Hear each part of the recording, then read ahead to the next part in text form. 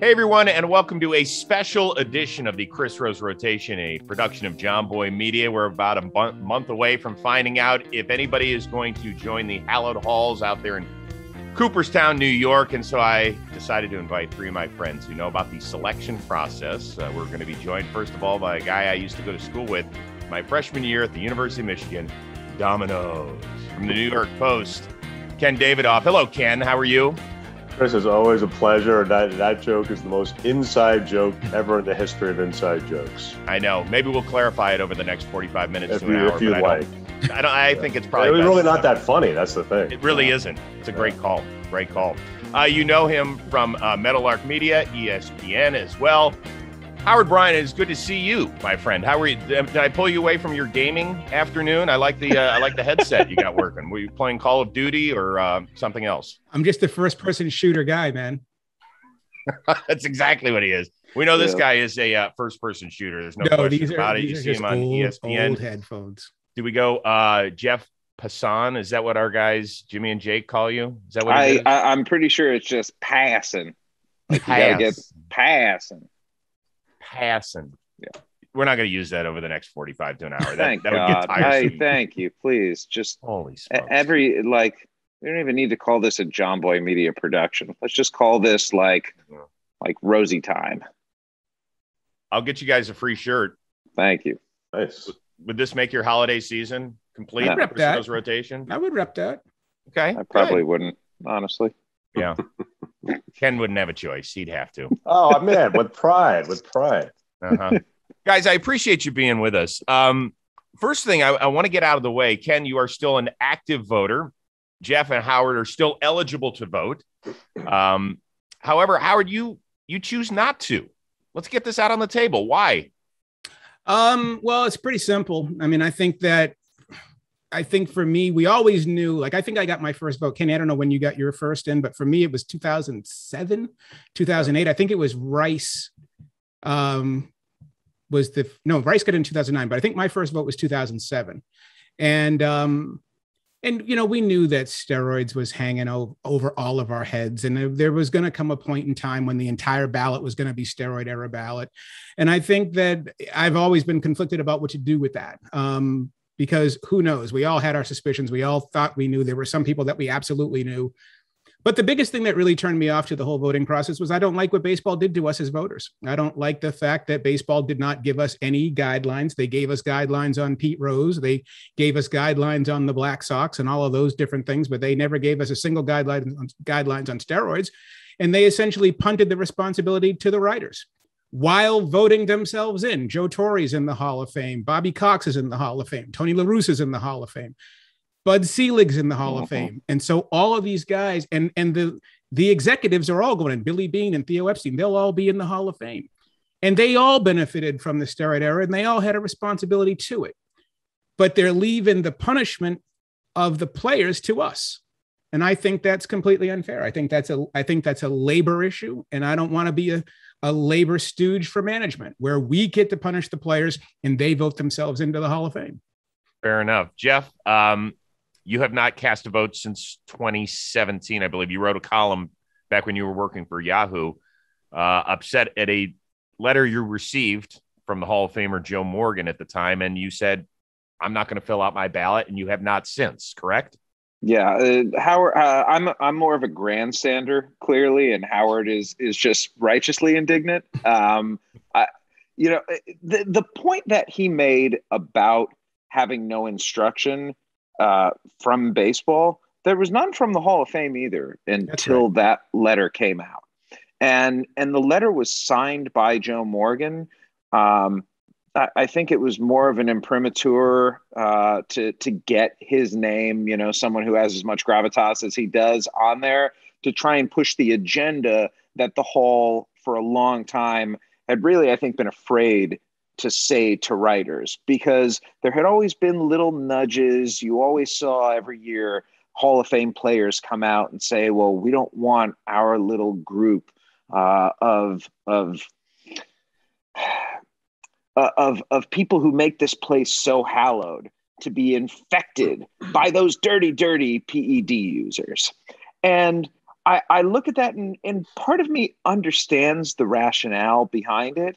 And part of me also says, let's stop taking the Hall of Fame so seriously. This is a museum. That's what it is. It's not some place up on a hill where you don't have people who have sinned, who have done wrong.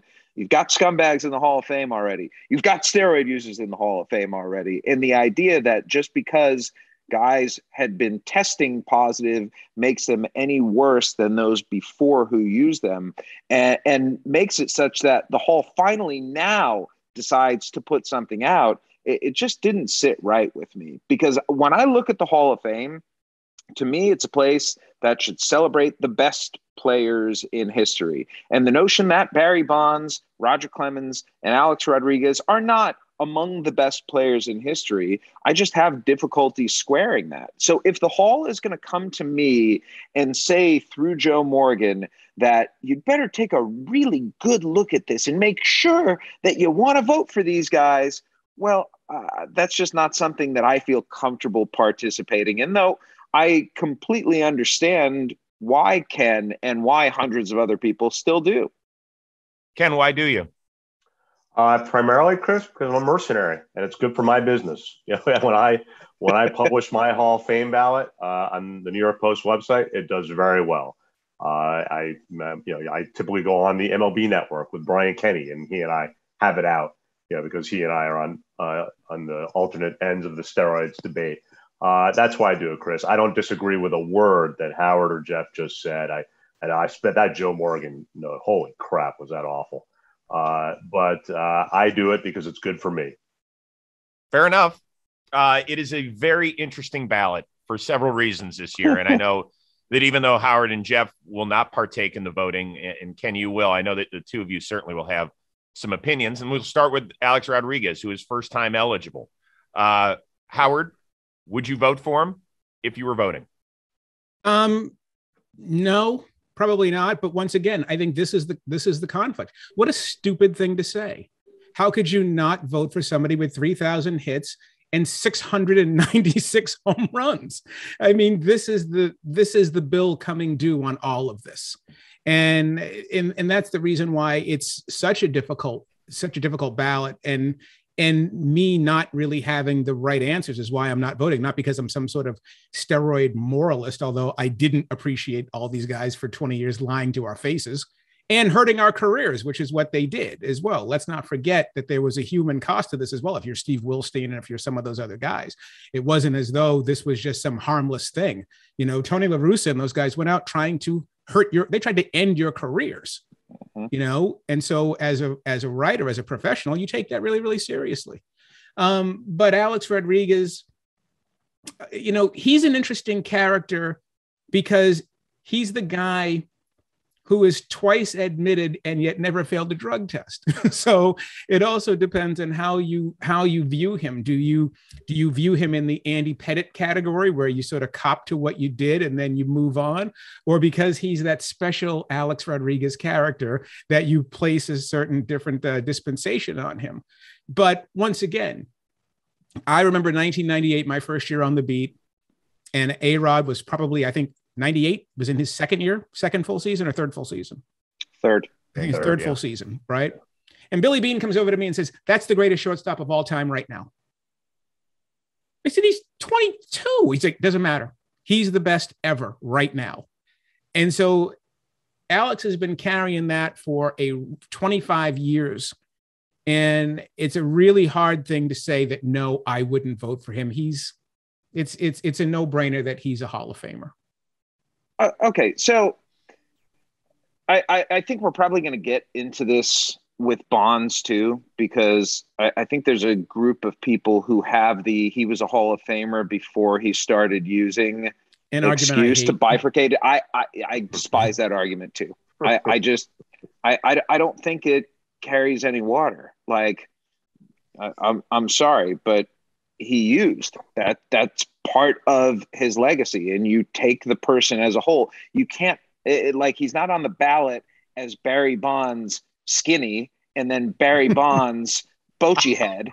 Like there's a big difference between those two. Can you things. just put a comma on there? Barry Bonds 86 to 99.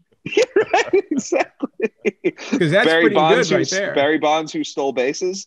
Barry Bonds, who won Gold Gloves but didn't deserve them. I mean, there's Stop. Who five-hopped it to Spanky? Thank you. Exactly. I'm sorry. The Sid Bream throw. Sid Bream beat you to the plate, dude. That should be enough to keep you out of Cooperstown. That's exactly. If there's any reason Barry Bonds should, and that's the reason I'm not voting. Fucking throw. Ken? Yeah, I haven't filled out my ballot yet, but I would be very surprised if I did not include Alex. And I used to have a delineation between those guys like Bonds and Clemens who were never caught, quote unquote, and never paid a penalty, and guys like Palmeiro, Manny, and A-Rod who, under a collectively bargained agreement, were caught and served time. I said, all right, I'm comfortable drawing that line. No on Palmeiro, no on Manny. Then Bud Selig retired as commissioner, and as Howard referenced earlier, they could not wait to get Bud Selig on the Hall of Fame. Yep. I mean, it was like they had the greatest offensive line in history, just to plow a path for Bud Selig. Pushed it forward. Yeah, and you know what? I love Bud. He's the most personable guy in the world, and it's not the steroid stuff that got me about Bud. It's collusion. Yes. Because Jeff, are you old enough to remember collusion? Like Tim Raines? Not. I mean, Jeff, you're like 10 years. I read Lords of the Realm all the time. So yes, familiar. Yes, generally speaking, I do know what collusion is. Ken, thank you. I know, but specifically the 1986. Yes, the idea that like the 1987 season started, and like I was 16, so I was smart enough to understand. But it's like, for a little kid, like, why isn't Tim Raines in baseball right now? Oh, right. The owners colluded to keep him out of baseball. I find that far more offensive than guys taking drugs to play better. And guess what? That was collectively bargained. That's right. Guess what? Bud Selig got caught not once, not twice, but thrice. Mm-hmm. As per his own image people, one of the most powerful owners in baseball, he was caught 3 times colluding, and they could not wait to get him in the Hall of Fame. So that's when I said, well, screw this. All aboard for Manny. Raffy had already left the ballot. I'm all aboard for A-Rod. I'm all aboard for Pete Rose. Let him in too. Well, how can you not when the game is run by DraftKings? I mean, it's like, this is the, I mean, I'm not even really joking about this. I'm like, okay, times change, right? And the entire idea of Rose and Joe Jackson and the rest of it was integrity. Well, the game's gone full in on gambling right now. It's gone all the way in on gambling. Now, Rose is far more problematic, and you could make an argument that in a lot of ways it's no different than mass incarceration, right? Okay, that there was a time when we had drug laws against marijuana, and now marijuana is legal, but we don't take those guys out of jail. They stay in jail. Okay, I can see that argument. I don't like that argument, but I get the argument. But on the collusion part of it, 100%. 100%. I'm working on a bio on Ricky Henderson right now, and all the talk, all the New Yorkers all know it when they keep talking about, oh, those Yankee teams of the 80s, man, we just couldn't pitch. You were colluding as well. Yep. You weren't even trying to get better. You had Mattingly at his peak, Winfield, Ricky, Don Baylor, and chose not to sign pitchers. Right? So somebody's got to answer for that. And so all of this does get really, really messy. And and there was a part of me where I was sort of in Ken's camp, where I just started thinking, screw it. Right. I mean, enough time has passed. Has everybody paid a certain level of price? And maybe the chapter closes by simply saying, hey, this is it. These guys were good enough. They belong in and do it. And then I started thinking, okay, well, if that happens, it's just not going to happen with my name on it. But if it happens, I'm not going to be upset about it. How can you be upset about Barry Bonds being in the Hall of Fame? Am I a bad human being for looking at the A-Rod situation this way? I think the only reason he has joined Fox and ESPN is try and win over the baseball writers and kind of half-ass fall on a sword. I did wrong. I hope that one day people will look at me and perhaps say that is good. That I that I was good enough to get into Cooperstown. I just hope. I mean, did you just do the wash? Wow. I mean, did. Boy. So I am like, I'm sorry. This makes me a bad person, that I think that this whole thing has been a charade, so that when he finally appeared on the ballot, that he has won over enough people in the BBWAA. Isn't that what they all do, though? He's also done that stuff to get laid, though.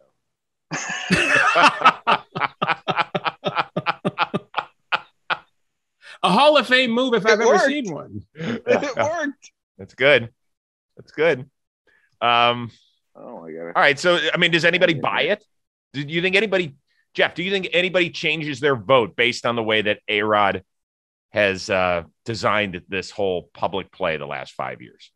No, because I think sports writers, generally speaking, are a bunch of cynical, salty bastards who pride themselves on seeing through plays like that. I think the reinvention of Alex Rodriguez has been as much about what the next 20 years for him look like as the past 20 years looked like. And I think he surrounds himself with enough people that at least one of them is bound to be honest with him and say that if Barry Bonds is not getting in, you're probably not getting in either. Like, Barry Bonds never tested positive, so you've got that group of people who are not going to hold him accountable for that. Barry Bonds was a better player than you, so you've got that working against you. I just think the 3/4 threshold is an incredibly difficult bar to go over, because as much as the electorate in the BBWA has moved in the direction of putting steroid users into the Hall of Fame, and I think that's due in part because more guys who have been linked to steroids have gotten in there, but also because the stigma over the last 20 years, I think, has faded some, especially among the younger writers who are now at the 10-year threshold and are getting votes. Bonds is still really the litmus test, I think.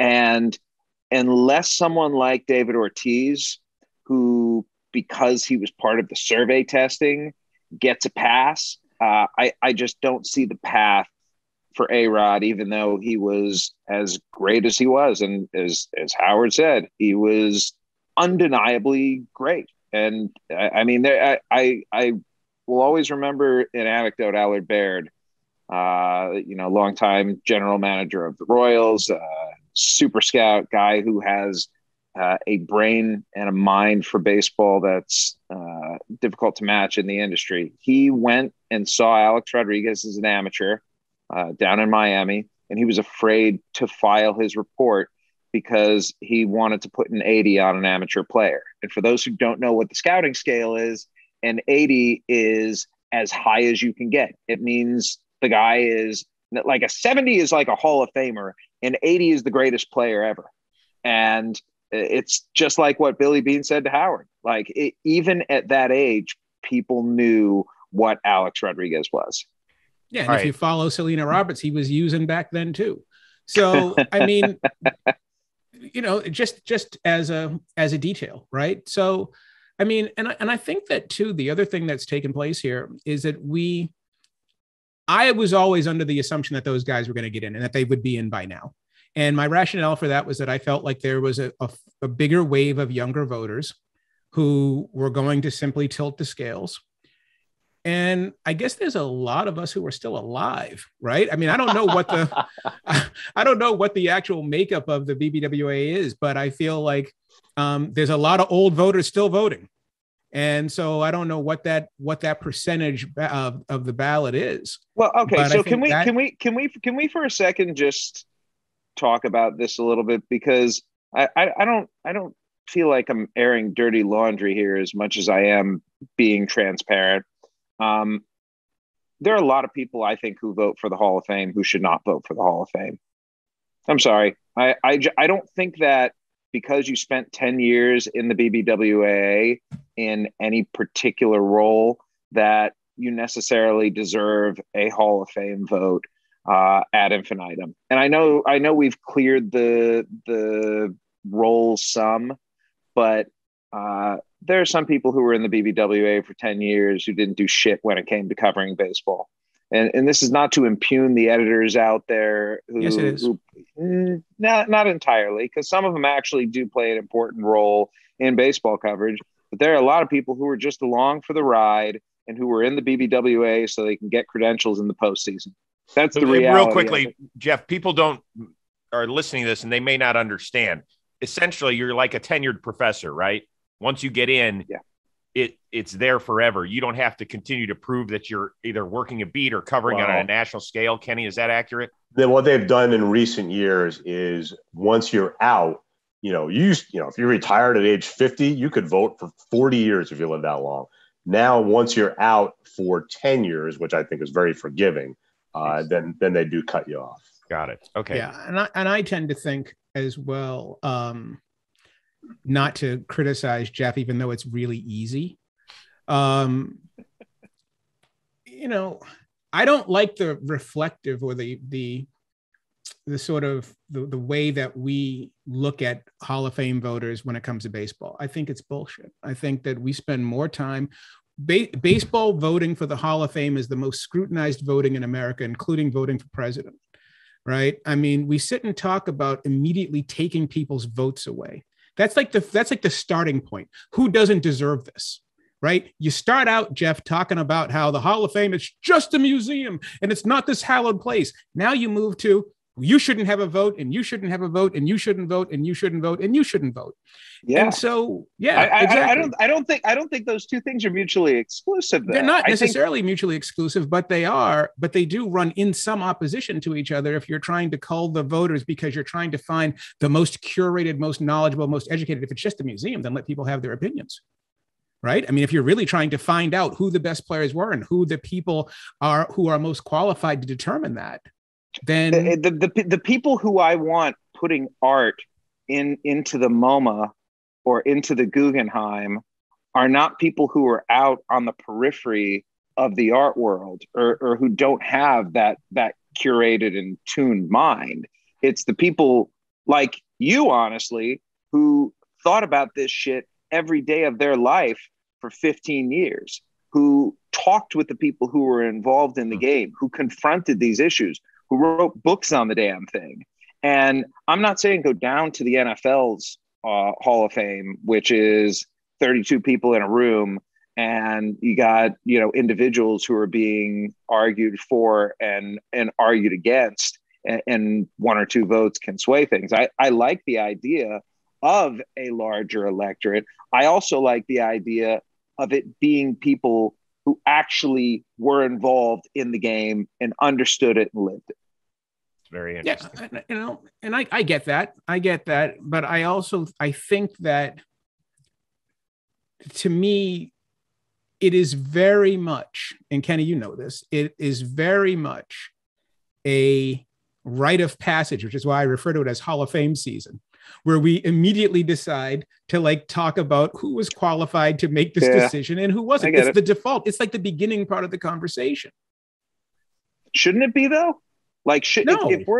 If we're going to, and by the way, I will, my opinion has evolved on the museum thing. When I started voting for the Hall of Fame, my first response was, holy shit, I get to vote for the Hall of Fame. I took a picture of my ballot, and I have a group of friends from high school who I stay in touch with. And I was like, look at this, bitches. And I was so excited It's the most amazing perk you can have as a professional, I think, because it meant that much. And that's why we took it all seriously. And the reason why I'm so against this idea of taking people's votes away is because I truly believe that most people take this very seriously. They do understand that it's a huge privilege and that they do understand that it's important. And I also believe that when you look at the history of the Hall of Fame and you look at who got in and where the percentages are, we get it right a lot. We get it right. Yeah. Really. I mean, there are very few people that you can look at and say they're not in and they deserve to be in. Most people that you can look at, even if you get to somebody like Jim Rice and Dick Allen, you can make arguments as to why they didn't get in and then why one eventually got in.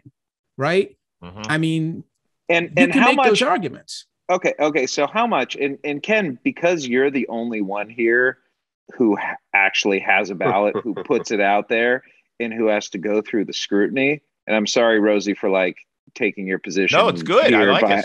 But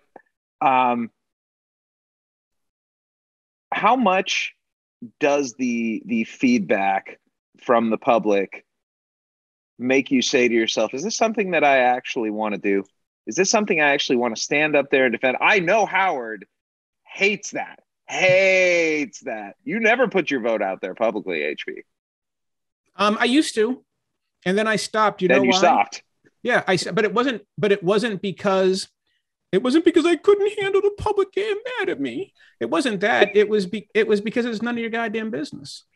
It was because I don't like the whole grade grubbing thing that comes with it. And now I got to write a big ass column defending my vote. It becomes this big thing that it doesn't need to be, right? It became something, it was almost, it's like this sort of cyberbullying need of approval sort of dichotomy here, where on the one hand, you get slammed for your vote and you shouldn't have a vote. But on the other hand, you're out there begging the public to pay attention to your ballot.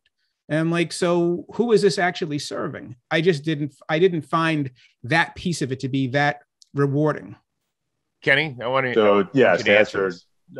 So maybe I'm just sick, but I love it all. Like I love the emails, the tweets. I feed off it. I'm laughing because I remember a couple of years ago, it was after Trump's first impeachment, the Russia Ukraine impeachment. And I had a line there because one of my big thing, and I know Howard wrote a book on Hank Aaron, but I've always contested, sorry, man, like Barry Bonds is the true home run champion. I don't care what you think. So I think the year right after, whenever the impeachment was, I said, the idea that Hank Aaron is a true home run champion is, to quote an impeached president, fake news.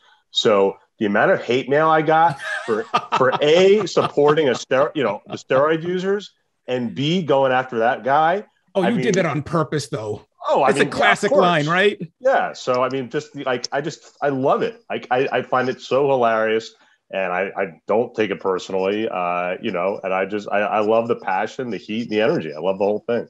I think one of my favorite parts of this conversation has been Ken just revealing himself as the postiest of New York posties. Of course. It's a high bar to clear.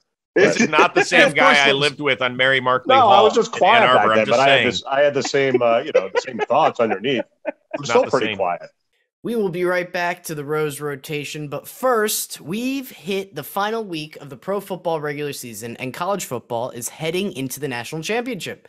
DraftKings Sportsbook has an unbelievable offer to get all fans in on the action for this exciting time on the football calendar. New customers can bet just $5 on any football team to win their game. And if they do, you win $200 in free bets. Roll Tide. So let's wind down the season with a big win. If Sportsbook isn't available in your state yet, you can still find your way to the winner's circle. Everyone can play for huge cash prizes with DraftKings daily fantasy football contests. DraftKings is giving all new customers a free shot at millions of dollars in total prizes with their deposit. Download the DraftKings Sportsbook app now and use promo code ROSE. Just bet $5 on any football team, college or pro, and win $200 in free bets if they're victorious. That's promo code ROSE this week at DraftKings Sportsbook. Must be 21 years or older, New Jersey, Indiana, or PA only. New customers only. Minimum $5 deposit and $1 wager required. One per customer. Restrictions apply. See DraftKings.com/sportsbook for details. Gambling problem? Call 1-800-GAMBLER. Hey, no, it's okay. Let me ask you a question, though. And Chris, I want to ask you this as well, because you were going in this direction a little bit when we're talking about all of the different, you brought it up with A-Rod, all of the different lobbying and politics that go with it. There's also an industry here, too, that started to creep up. I don't think it was as big when I first got my vote, but the teams and the campaigning, like you get these gigantic packets from the team, vote for our guy. And it's not just the public, and it's not, obviously, whatever jail cell he's heading to or wherever Jonah Kerry essentially got Tim Raines into the Hall of Fame. Right?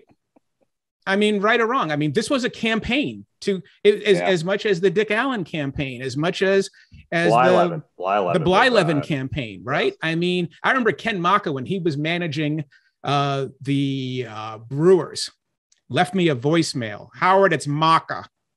Bly Levin had 60 shutouts. 60. Click.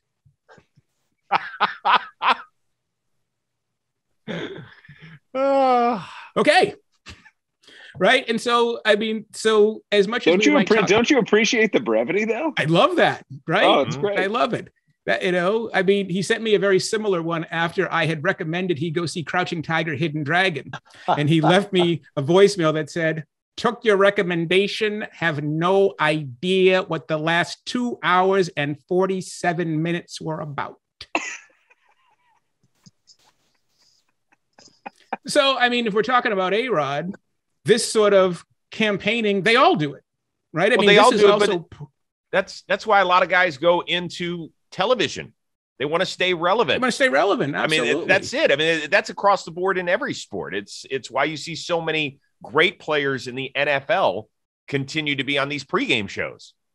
Yeah. The most amazing thing that I saw, I don't remember which player, I have to go look at my list here, but it might have been Bagwell and Reigns. I think it was Reigns as well. The 1 year leaps that these guys are making these last several years is unbelievable. Mm-hmm. Right? I mean, what did Reigns go from 69 to like 84% 1 year? Like when he got in, it was crazy. Yeah. And so isn't that just a reflection though? I think that is the consequence of social media. Yeah. Agreed. You're the guy who didn't vote for Tim, you know, that's the cyberbullying part I was talking about. Yeah, that is a very, very real thing. Well, you know, we're talking about people being front and center. Raise your hand if you think David Ortiz is getting in on the first ballot. Howard the only one? Why?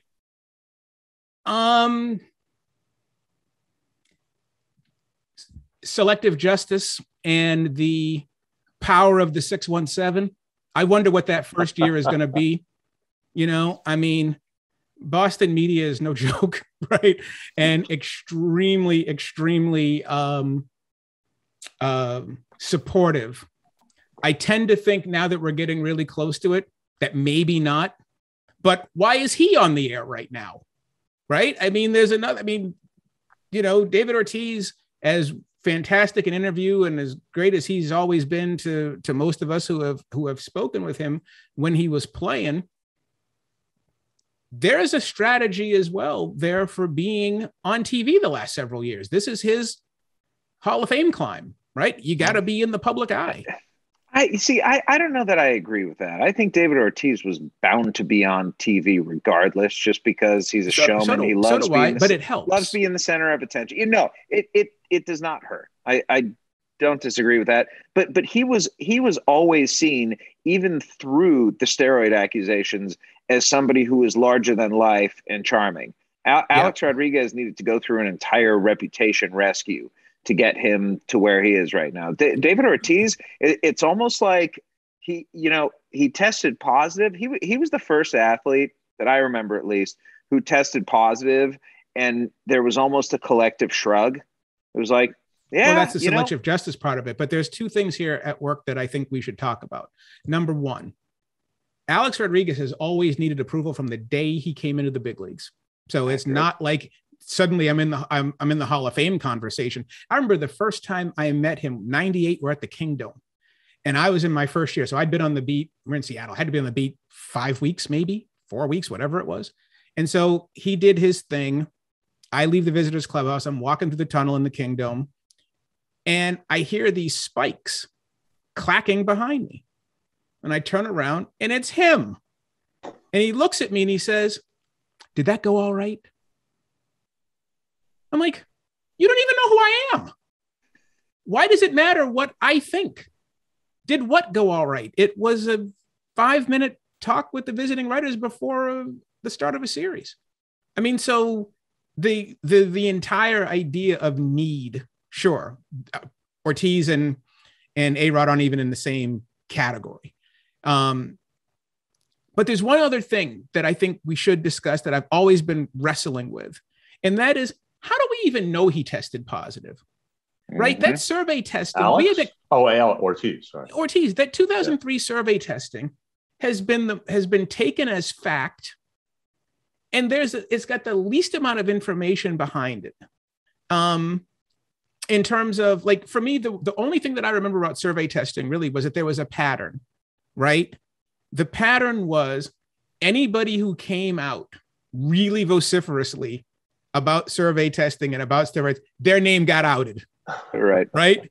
But we don't even have all the names of the people who tested positive on the survey. The only people we got on the survey testing were people who seemed to be either a little obvious, like suddenly what happened to your career, or protesting too much.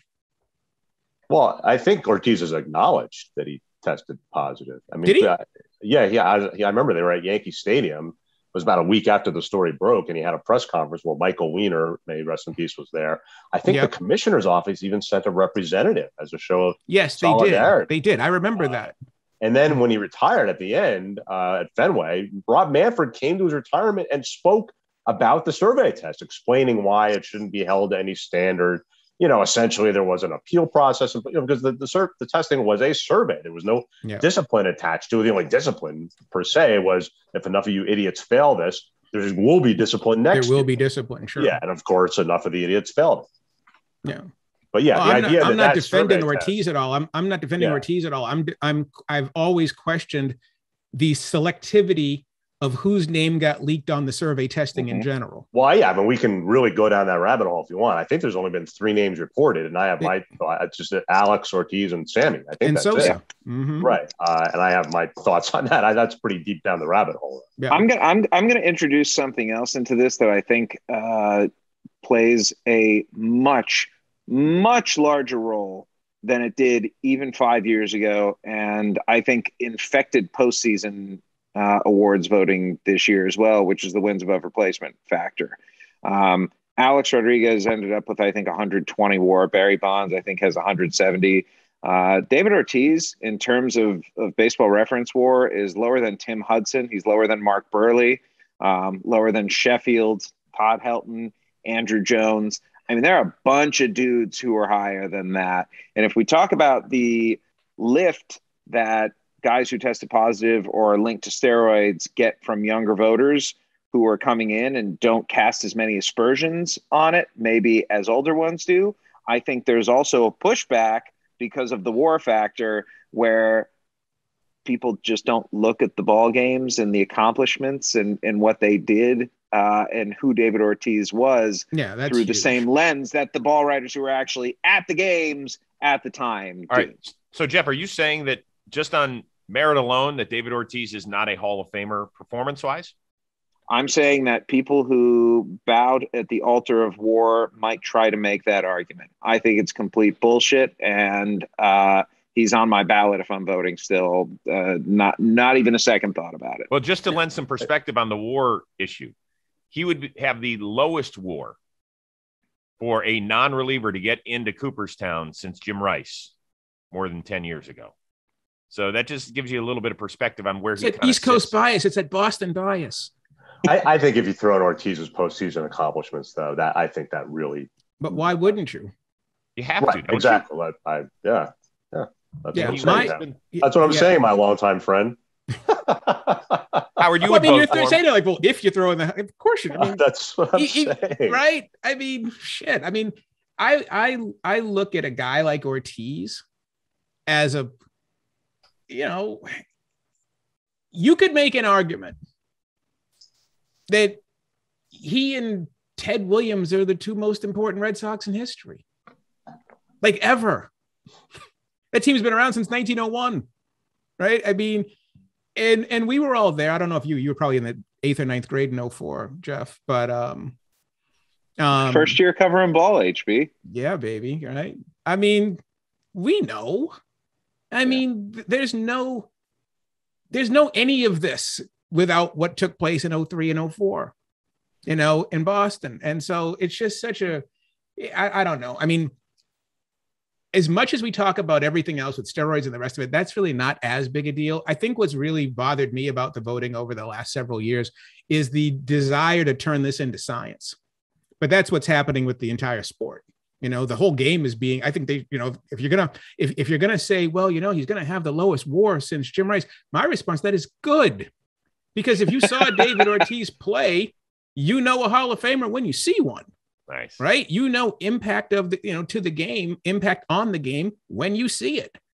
So, I sort of felt like when I would do my ballot, like my first couple of ballots, the new ones, it's not that big a deal. Plus I'm not voting anymore, but I had to go ask the other players because there were certain guys that I just didn't have a bulk of their careers.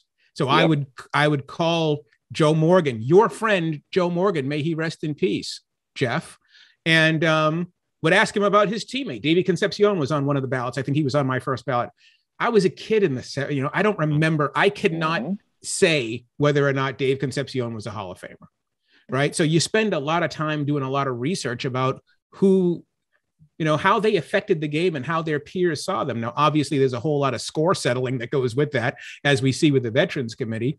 But at the same time, there's a whole lot of things outside of the analytic numbers that can determine for you who is worthy of that space. I'm sure all those people who you were advocating for keeping their votes earlier were calling up Joe Morgan and doing the same thing as you, Howard, right? You want a piece of me? I do. I think you want the whole thing. I do. I think I want the smoke. Oh, you want some smoke? How about bringing up the name of Curt Schilling, who's on the ballot for the last time? He got the highest percentage of vote last year. Remember? Can you start with Ken, since he's actually got a vote I'm going to, because I'm genuinely curious where this one's going. Do you think, Kenny, let's start with, does he get in? I don't think he does. Ooh, interesting. And then wasn't he was 69 last year, right? Yeah. Or 70? Yeah. Well, last year, I believe he was at 71%. I think he fell 16 votes shy. Yeah. 16 votes, not 16 percentage points, 16 votes. Kenny, do you think that if social media had not been invented, that Curt Schilling would be in Cooperstown already? Yes, I do. So why do baseball writers hold his opinions against him? Well, I certainly, I don't, Chris. And I mean, going back to my earlier thoughts, like last year, I voted for him and then trashed him when he reacted the way he did. So I got hate mail from all sides, which again, I love. Now here's a point I'm glad you brought up, Chris. I want to make this point. I know the one person who wrote it was Joe Posnanski, who I like and respect, Joe. But I know last year he wrote, "I'm not voting for Curt Schilling because I don't want to give him that stage. I don't want to give him his day on the stage." Right. And I disagree with that so strongly because I think there's too much focus on that day on the stage, on how the already inducted Hall of Famers feel about sitting on that stage, and not enough emphasis on the museum, on the fact that in 50 years, people will be visiting that Hall of Plaques, and you're going to have to explain to them, why isn't Curt Schilling here? Why isn't Barry Bonds here? Why isn't Roger Clemens here? A-Rod, et cetera. And we'll hold our nose and get through the damn day. I think there's actually a chance Schilling wouldn't show up, which would be win-win. But let Barry Bonds have his day. Hold your nose if that's the way you feel about it. But then he will have his rightful place in that Hall of Plaques for eternity. Yeah, is 216 wins enough for him to be a Hall of Fame pitcher? I always viewed Schilling as I viewed Schilling not necessarily borderline, but I viewed him based on his career and on his time period. He's in a very interesting time period where the position of starting pitcher has shifted so much. Mm-hmm. On the one hand, it hurt him because he was at the tail end when you weren't getting as many W's anymore. It didn't really matter as much. But on the other hand, it helped him because he was one of the last horses. He was one of the last guys that you were like, give me the ball. We ain't losing today. And the fact that he did it in the postseason, he's a Hall of Famer. I mean, by the way, and I appreciate that we're talking about Curt Schilling and his accomplishments as a pitcher, because when I was voting, maybe this was naive of me. Maybe it was wrong of me. I can understand arguments on the other side. I voted based on what a guy did on the field. I think the character clause is complete garbage and needs to be extricated from the entire process, because I think the notion that sports writers are going to be the moral arbiters for baseball players is positively laughable. That is not our place, first of all. But let's suppose that it were. We don't know these guys. Like that's the truth. We don't know them. What we know is how they choose to treat us in a 1 hour window before the game and a 30-minute window after the game. And there are some, especially those of us who are around for a while, who actually do get to know the human beings and hear stories about them. But in reality, there's so much about players that I don't know. I'm never comfortable sitting there and using that as the criteria to keep them out for what they did on the field. I find personally Curt Schilling's opinions on almost everything in life to be completely abhorrent. I think the way that he treats communities of color, LGBTQ, the Nazi paraphernalia, all the things that you know about Curt Schilling now, the memes that he puts out there, just the cruelness and callousness is as abhorrent as it gets. I still would vote for him because he was a really good baseball player. And because this isn't a museum about who's a scumbag and who isn't, this is a museum celebrating the best players in baseball history, and he was one of them. Yeah, I disagree with a lot of what you're saying there in terms of the character clause. I never looked at the character clause as primary. It's a piece of the criteria that you're considering. Okay. I would defy anybody who would suggest that the character clause was a reason or not reason to vote for someone. That makes you a bad voter. Right? I mean, this is just, that's a piece of it. That's a part of it. And the reason why I don't think the character clause needs to go is because this sport spends a lot of time profiting off of character. They spend a lot of time selling character. They go out of their way to sell people's characters, and the players go out of their way to sell character. So if you're going to try to profit off of character, you better walk the walk.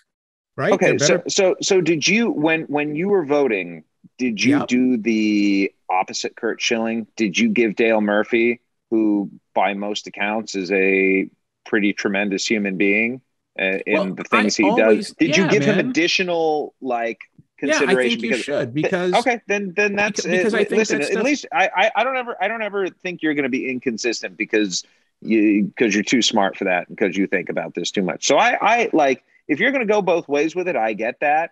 I look at the. I think he's a good guy, but do I know he's a good guy? No, I don't know if he's actually a good guy. I mean, let's face it. Are you going to say, after everything he did and all the things? Well, because once again, the quiet guy may have a body, may have a freezer of bodies in his basement. Who the fuck knows? Right? You don't know. And to your point, I don't know. I mean, I've been covering this, 20-something years now. And how many professional athletes have I actually been in their house on a social call? Right? I mean, that's not what this is. So, but to me, I think that character clause does matter as a piece of it, because as we all know, there are people who make the job difficult and there are people who make the job easy, who make the job easier. And there is a piece of that that does matter when you're selling your product to the public, right? That piece of it is important. And, if you're going to throw a baseball in the crowd and hit somebody, that you're going to remember that, right? This stuff, is that a reason that Albert Bell is not in the Hall of Fame? No, but he didn't help himself by not being the nicest fella. So these things sort of do matter a little bit. But I never looked at the character clause as the way in or out. And as for Schilling, what I always find really funny about Curt Schilling is that I didn't know any of this about Schilling until after he was gone. I always had a fine relationship with Schilling as a player. I didn't know that he had gone off the deep end until he had already retired. I mean, I remember going to Schilling's locker many, many times. And I remember Pedro Gomez, and they never got along because he covered him, early in the day. They couldn't stand each other. But my individual relationship with Schilling, it was fine. But when you were voting, Howard, I just want to clarify this. Did you not vote for him because he's a dickbag? No, I didn't vote. The reason why I didn't vote for Schilling was because I wasn't exactly sure. Okay. Because I thought he was in that Mike Mussina, David Wells category. Got it. Where I thought it was like, they're not getting in. And at the time, and I was like, and he was in the Louis Tiant category, like a guy who was a horse, who was legit, who's also got great playoff numbers, and he's not getting in. And so I viewed him, I was like, okay, if you're going to go Schilling, you're going to go Schilling because you're really heavily weighing that postseason. David Wells has a great postseason record, right? Louis Tiant has a great postseason history, right? Didn't play as many playoff rounds, but anybody who remembers the heart and soul of those Red Sox teams, Louis Tiant was legit, not even close to the Hall of Fame. You know, Jack Morris waited for forever to get in. And everyone looks at Jack Morris as the quintessential playoff horse. So that was the reason why I wasn't really in on Schilling, because those guys had a much more difficult time getting in. I put him in that category. And I think CC Sabathia is going to have a similar sort of struggle getting in, even though he was nowhere near. So. You think CC's clear Hall of Famer? First ballot. Really? Wow. Yeah. Really? For his era? Yeah. That's interesting, because I think he's getting in, but I've always wondered about the ease of which he's getting in. Oh no, I say first ballot. I think the character clause will benefit him. Yeah. Well, people won't recognize him when he's on stage. I'll tell you that. Damn, CC, shout out, bro. I was going to say, hey, Chris, one other thing too, as we're going around this, I am stunned and remain stunned that Sammy Sosa is like an afterthought, you know? And like, so part of me in thinking about this time period is like the bill coming due. Has the bill come due on anybody more than Sammy Sosa? Kenny, did you voted for him, didn't you? You know, Sammy and Howard might, come over to my place and strangle me, but like I am a more statistically inclined voter. And you look at Sammy, like the on-base percentage is not great for the era. The defense, we all know, was he didn't play any defense. Yeah. He had 4 or 5 consecutive monster historic years. Yeah. And even if you put aside how he achieved those numbers, the totality of the career, again, basically when I've had room for him on my 10, I have voted for him. But there have been years, this will be his 10th, among his first 9 where I thought he did not make my top 10. And as you know, the ballot allows you only to put 10 names. Yeah, and not surprising at all, except for one revelation along what you're saying, which is this generation of voter does not buy that deeply into the benchmarks. There used to be automatic benchmarks. Sure. There are no automatic benchmarks. I was talking to Ray Ratto about this when he was telling me Mark McGwire is not a Hall of Famer. He's just not, he was not good enough. And I'm like, what are you talking about? He's got 583 home runs. Not good enough. And so at 609, not good enough, which is a fascinating thing to say, compared to the other eras of baseball. Sure. But I think you look at Sammy Sosa and you look at the career OPS, and he's closer to Mark Teixeira and Bobby Abreu than he is like Todd Helton. And that to me is probably the biggest check mark in the box of Sammy Sosa is Hall of Very Good. The problem is if you're a peak guy, his peak was incredible. Like you look, and again, I'm not the warest of war guys, but I very much respect the way that Jay Jaffe approaches the Hall of Fame in looking at the peak years, because to me, when I was voting, I felt like there are 2 paths to the Hall of Fame.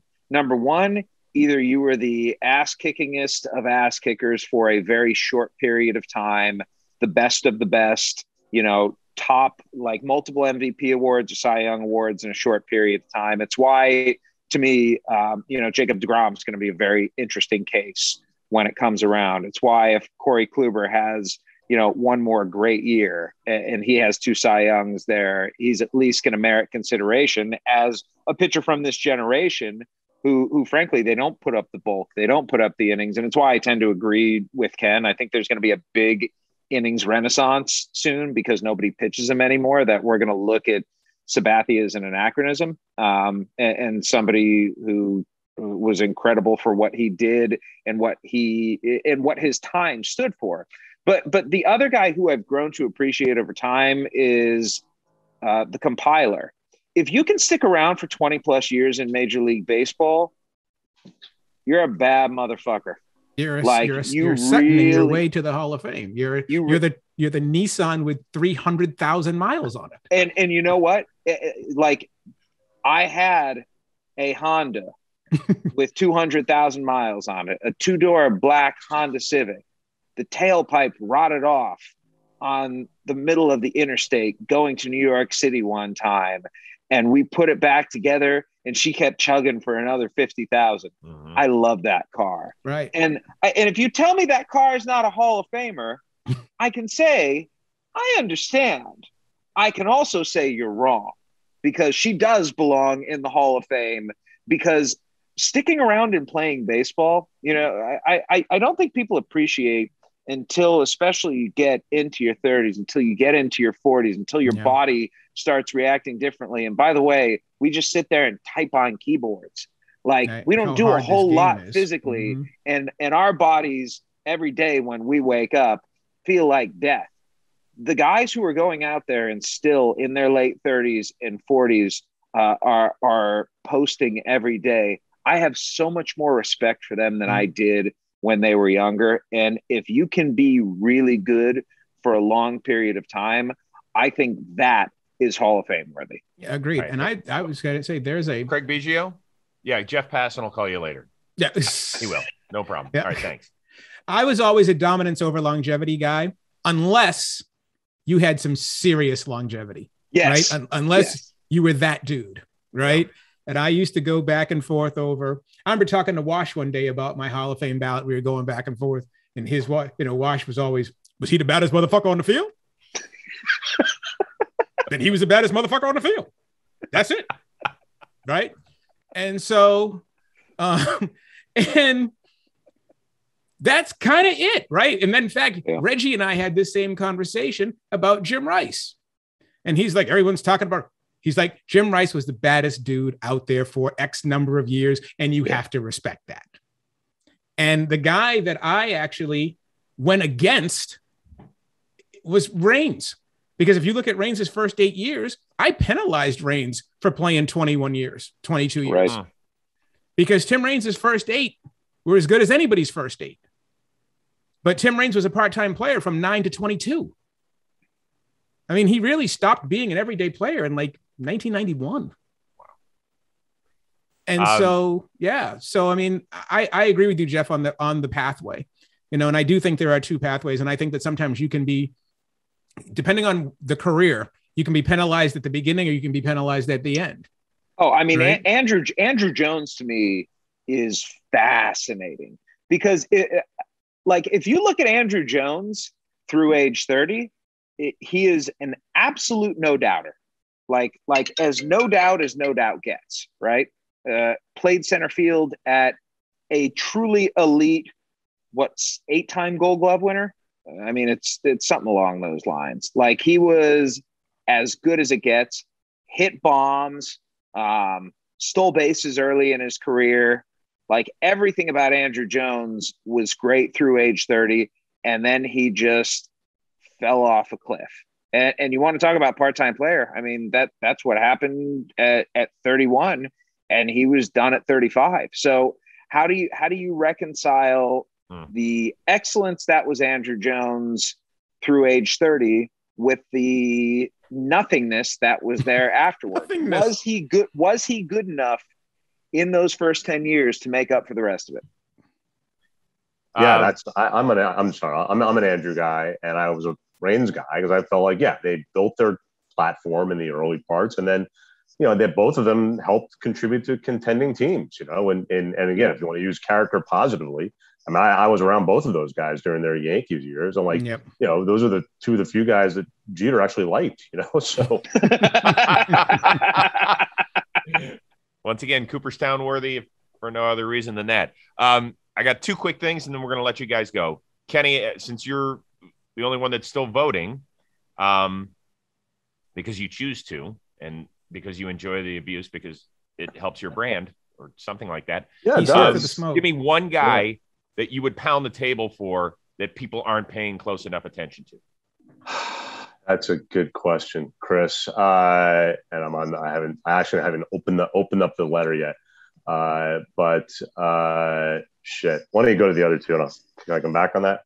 You can. Is there a guy? Is there a Jeff Kent out there? Is there a Todd Helton?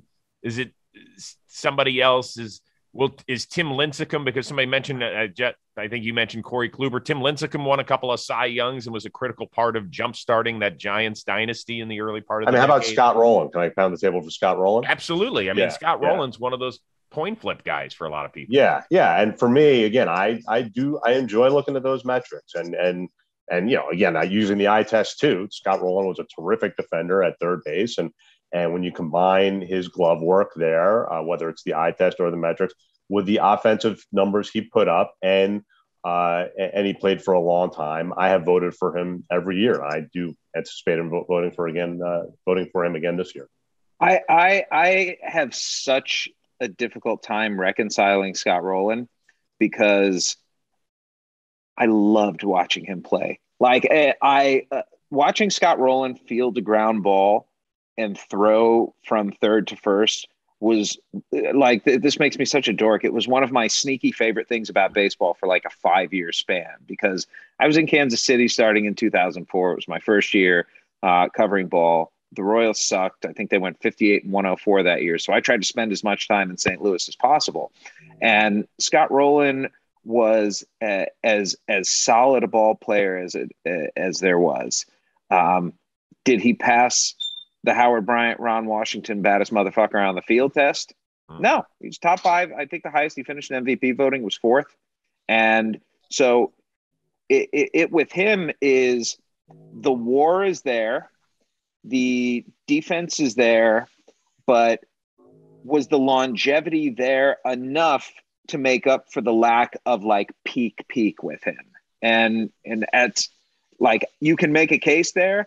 I always was more of a small hall guy. And I think I probably would have gone no if I'm still voting on Rowland, and felt terrible about it because he was the one guy in that clubhouse who would look at Tony La Russa and say, this guy is so full of shit. And it was great every time. Yeah. Yeah. I don't know if there's anybody that I would bang the table on. I think it's been really interesting. I've always been a small hall guy. Simply because I think that's what it's for. But I do think that the dynamics are changing. I think that the culture is changing. The dynamics are changing. The idea of what a Hall of Famer is changing, to Jeff's point, because how many times did we make fun of Don Sutton? He was never the best player on his own team. But you're respecting the journey of what it takes to do this. It's hard to do this. And, And I think that maybe we're saying the same thing, that the benchmarks used to add up for that. They used to make up for that person.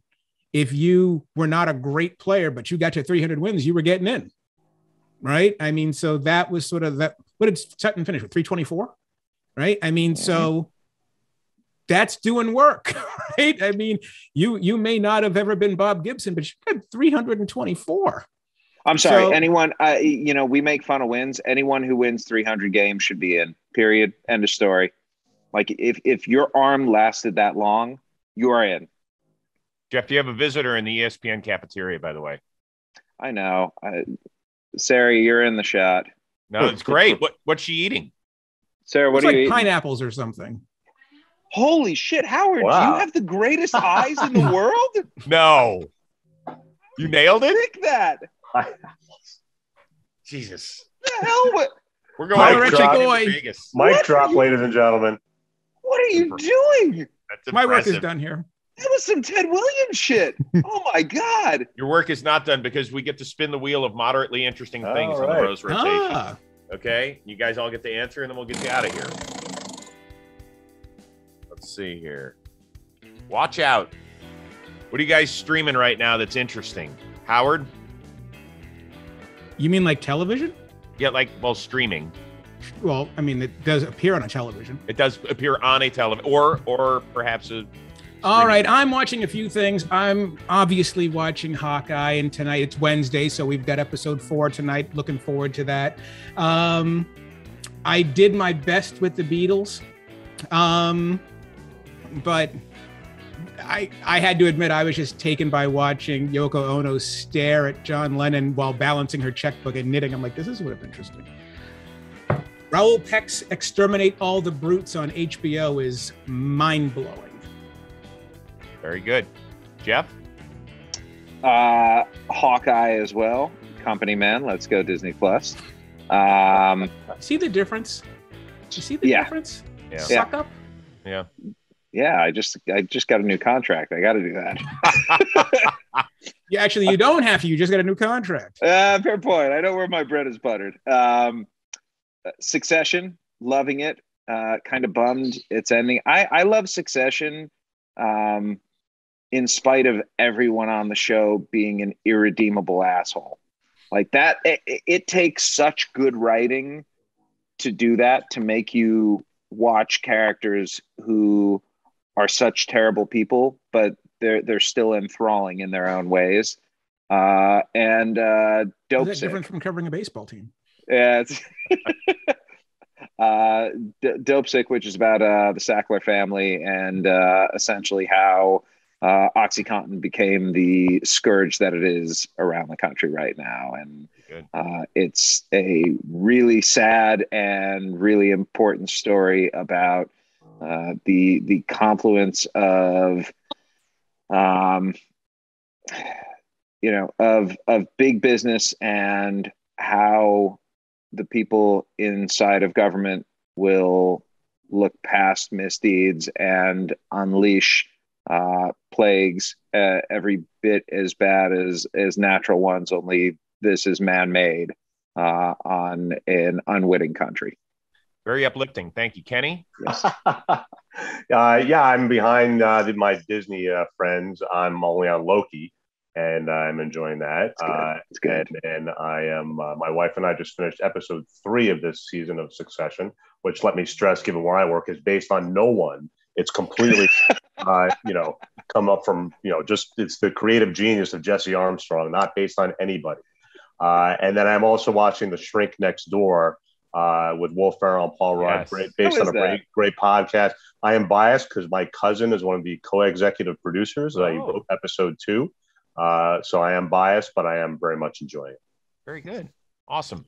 We just finished Made, my wife and I haven't watched that. It was good. It was. It's tough to watch, but it was good. My mom watched that. Yeah, that's kind of where we are in life, to be honest. Can I also throw in Curb Your Enthusiasm, which haven't even started it. The watermelon episode this year I thought was an absolute all-timer. It was unbelievable. Really, really good season.